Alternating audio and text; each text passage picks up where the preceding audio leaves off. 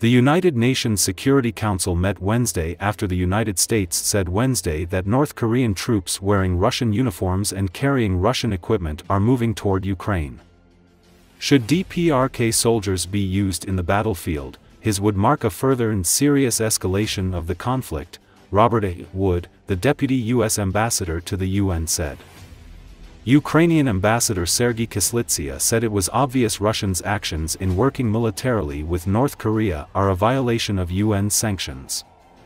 Even mice and cockroaches know receiving assistance from the fully sanctioned North Korea is a brazen violation of the UN Charter, he said.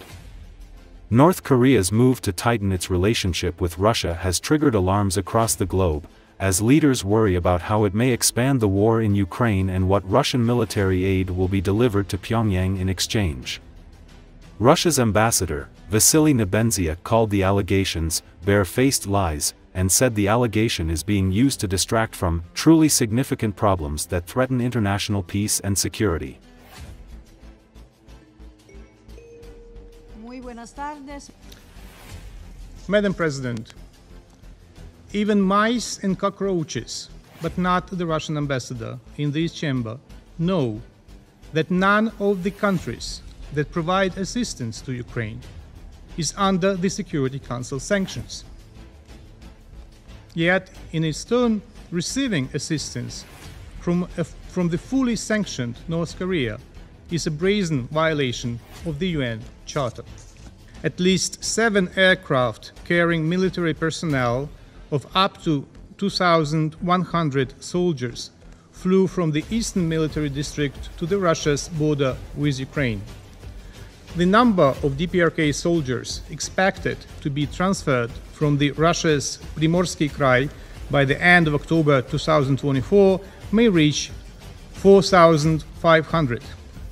It is also expected that in November 2024, DPRK military personnel will begin directly participating in combat operations against Ukraine's defense forces.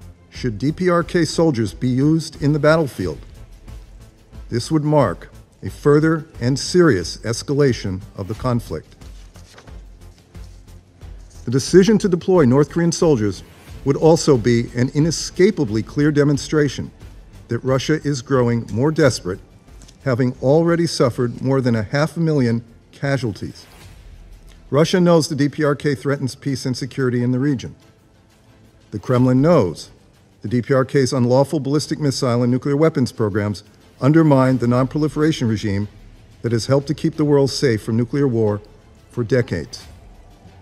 Russia knows the DPRK is a pariah with one of the world's worst human rights records. Russia would not turn to the DPRK for a military alliance unless it were desperate and had run out of options. The international community must act to protect Ukraine from Russia and North Korea. A North Korean-backed Russian victory in Ukraine, even a partial one, would dangerously destabilize the world. Появление в этом ряду утверждения о переброске на украинский фронт военнослужащих КНДР никого не должно удивить. Все эти случаи объединяет одно – голословное утверждение отсутствия каких-либо маломальских убедительных доказательств и стремление отвлечь внимание от действительно существенных проблем, представляющих собой угрозу международному миру и безопасности. В этом мы лишний раз убеждаемся сегодня, выслушивая стенания Соединенных Штатов и их сателлитов. Видим в разыгранном сегодня перед нами спектакле единственную задачу – попытаться задним числом оправдать собственное решение отправить войска НАТО для поддержания режима просроченного киевского диктатора на плаву. КНДР – наш добрый сосед и близкий партнер, с которым мы развиваем отношения во многих областях. Наше взаимодействие носит транспарентный характер. В его рамках проводятся визиты, заключаются международные договоры, подписываются коммерческие контракты в различных областях двустороннего взаимодействия. Это наше суверенное право. Хотел бы подчеркнуть, что российское взаимодействие с КНДР в военной и в других сферах соответствует международному праву и не нарушает его. Оно не направлено против третьих стран, не представляет никакой угрозы для государств региона или международного сообщества. Мы намерены развивать это сотрудничество и впредь, и никто не может нам это запретить. This cooperation between Russia and the DPRK is a direct violation of multiple UN Security Council resolutions. Russia voted for these resolutions. Now, it violates them. This undermines not only international peace and security, but also the Security Council itself.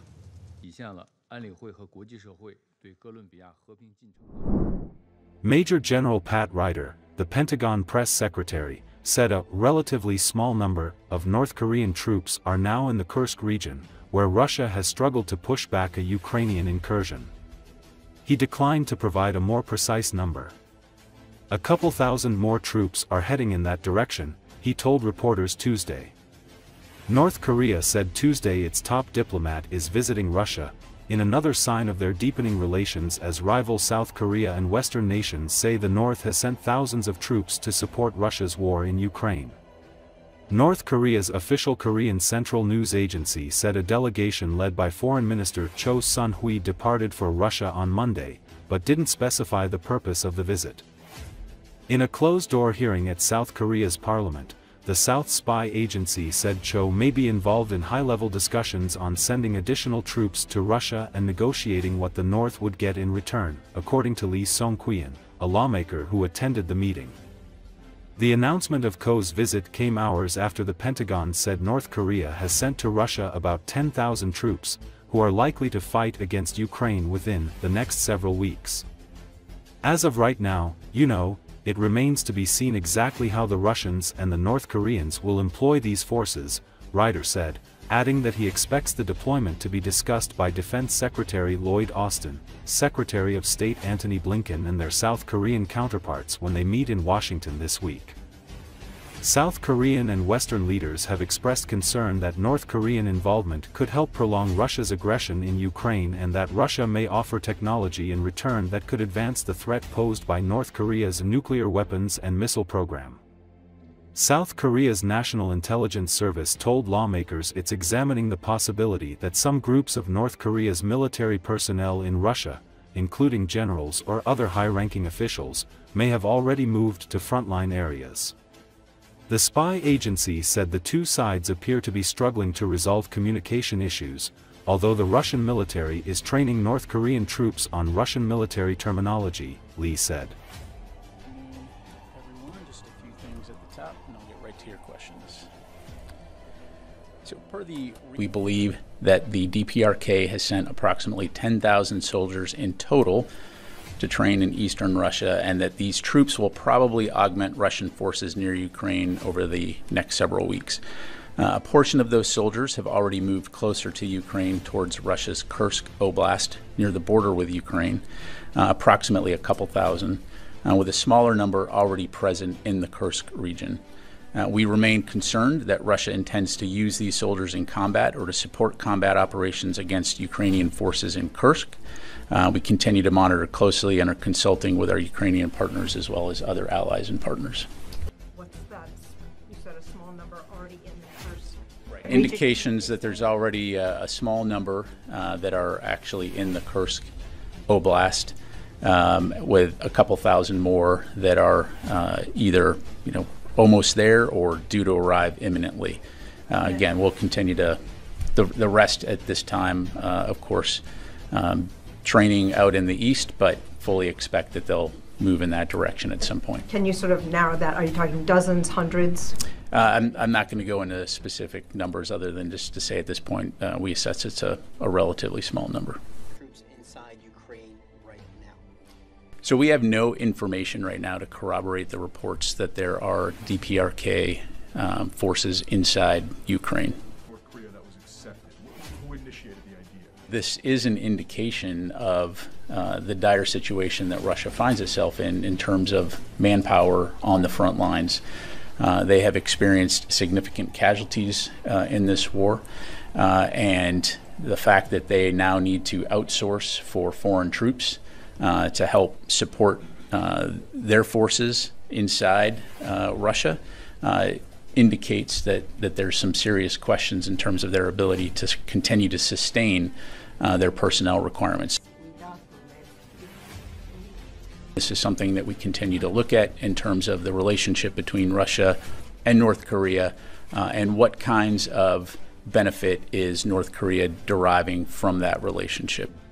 Somewhat related, I think we're at the There are millions of Palestinians who rely on that aid, and so implementing this legislation would pose significant risks for those that are dependent on that aid. And so we will continue to urge the government of Israel to pause implementation of the legislation. The letter that Secretary Austin and Secretary Blinken made quite clear that we're opposed to implementation of that legislation and that there could be consequences under U.S. law and U.S. policy for the implementation. So again, we'll continue to urge the government of Israel to ensure that UNRWA can effectively carry out its mission and facilitate humanitarian assistance. Fully aware of the tensions in the Middle East, and we are going to continue to support the defense of Israel from potential attacks by Iran and its proxies, as well as the protection of our forces.